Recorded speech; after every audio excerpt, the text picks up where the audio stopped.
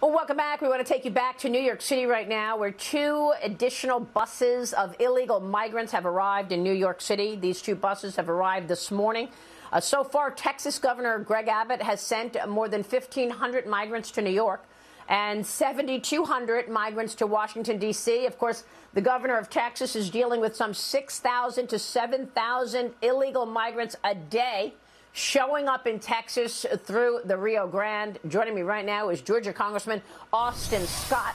And Congressman, we've spoken a lot about every state being a border state with a wide open border. What is your reaction to the border and the drugs coming over? What can be done about it?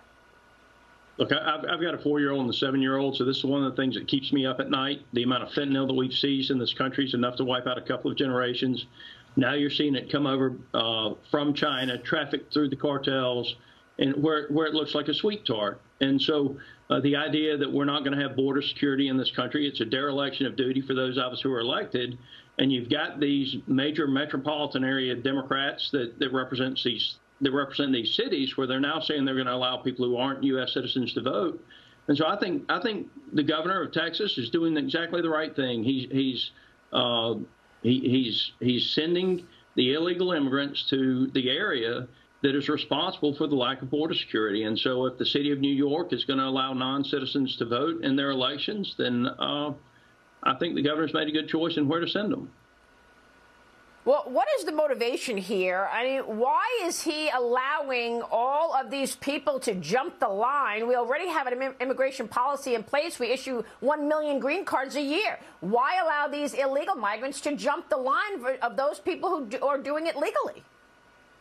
Maria, it is just symbolic of how one small segment of the extremely radical left controls this administration. And if you ask the majority of the Democrats that I represent in Georgia's 8th district, and I think the majority of the Democrats in Georgia would tell you that there should be a solution that provides border security, stops the cartels from controlling our border, and at the same time provides a DACA solution. The Democrats don't care about these people. They have never cared about these people. They've had the House, the Senate, and the presidency for 2 years.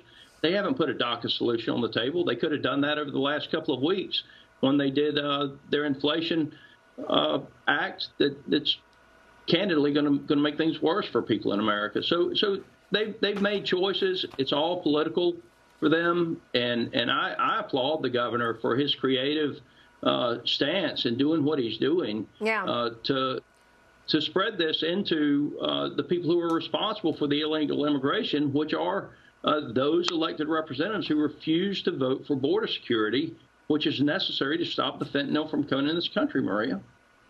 Yeah, well, the progressives, you mentioned the progressives also want free stuff. They want free college. They want more money forgiven. The president is bragging about this multi-billion-dollar student loan handout, and I've got the Committee for a Responsible Budget saying it's going to cost between $400 and $600 billion. It's adding up to twice as much or more to the deficit as was just eliminated from the Inflation Reduction Act, which, of course, was misnamed. And they also say it's going to send tuition prices higher, Congressman. But I guess the question I have for you is he going around you and your colleagues? The Wall Street Journal reported yesterday, even Nancy Pelosi a year ago said the president does not have the power to just forgive all of this debt, but he's doing it. He's absolutely going around Congress.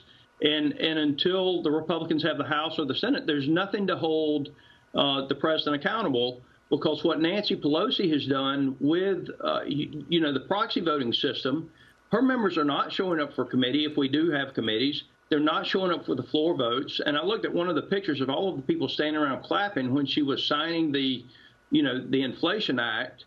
And I guarantee you, Maria, none of those people in that picture read that piece of legislation. They dropped a 750-page piece of legislation on the internet 30 minutes after the CHIPS bill passed.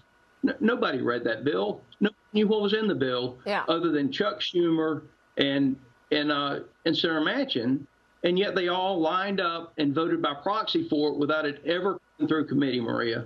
It's going to increase the cost of fuel in this country. It's going to increase the cost of living in this country. If you listen to the auto analysts, they're telling us now that they think the adoption of electric vehicles will actually be slowed by this piece of legislation because it shows significant bias to the more expensive vehicles instead of the less expensive electric vehicles that a lot of, middle-class Americans want to own, and they're going to be priced out of it. Yeah.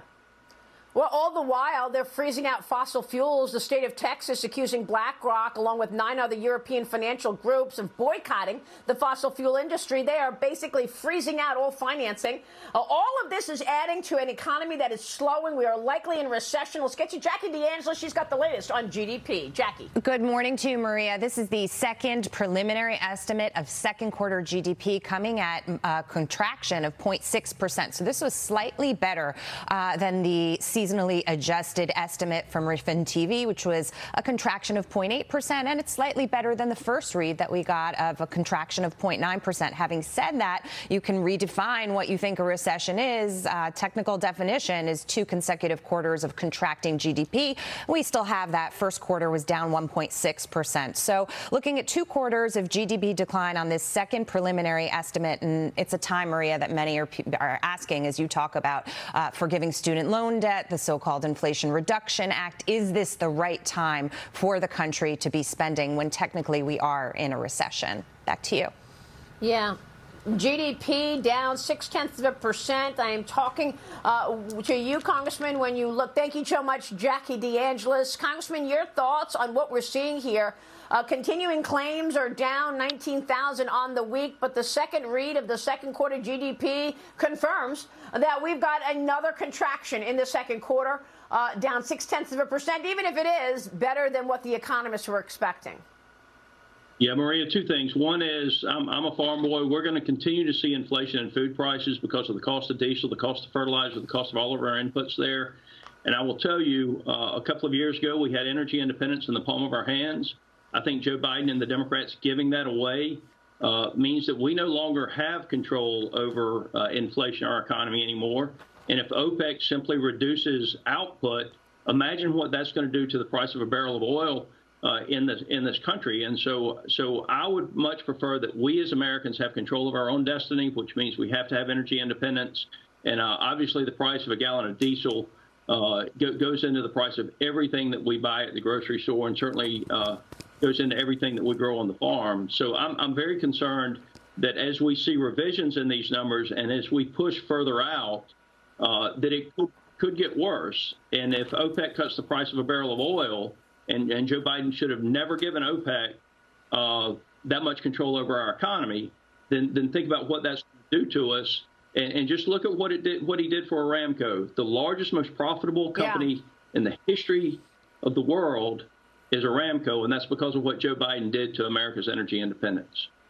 Wow. Well, he sold oil to China from the Strategic Oil Reserve. So there's that as well. Congressman, it's good to get your take on all of this. Thanks very much. Austin Scott joining us this morning in Georgia. We'll keep watching, sir, and we'll be right back.